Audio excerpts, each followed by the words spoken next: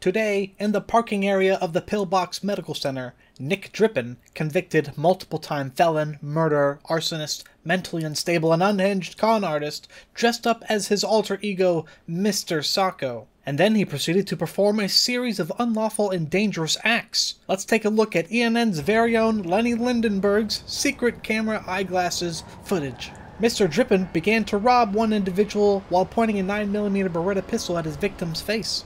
Nicholas Berries, Los Santos' district attorney, was on the scene and sought safety by rushing to the warm embrace of Lindenberg.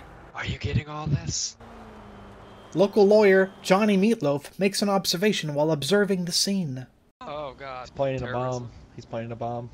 After robbing one man, Drippin proceeds to steal that same gentleman's car, but in his attempted getaway he ran over Dr. Pete Stanopoulos. Drippin is seen here, exiting the driver's side of the car. After Drippin left the area, Lindenberg returned back to the scene of the crime to make sure everyone was safe and sound.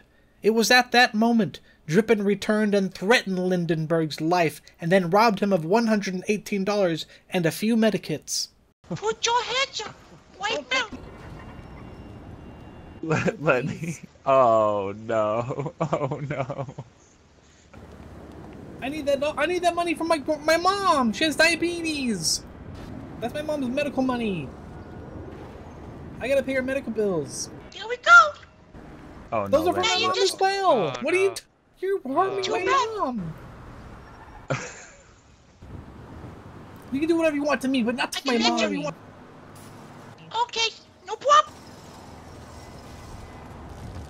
Oh Oh fuck. god. Yep, stepping back. This is fine. I'll be okay. Just kidding.